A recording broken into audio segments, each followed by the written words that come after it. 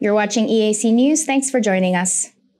An EasyJet flight heading from London to the Spanish holiday island of Menorca on Sunday, 3rd July, was escorted to its destination by a Spanish fighter jet after a British teenager on board made a bomb threat on social media, police said on Monday, 4th July.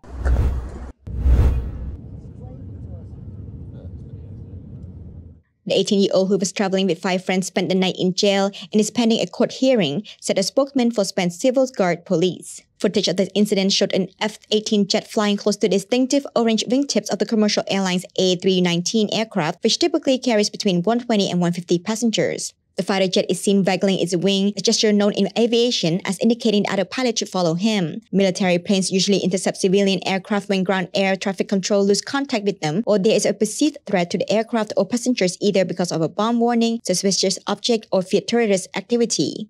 An EasyJet spokesman confirmed the flight was escorted by a military aircraft and there was a delayed disembarking due to precautionary security check, but did not give details as to the cause.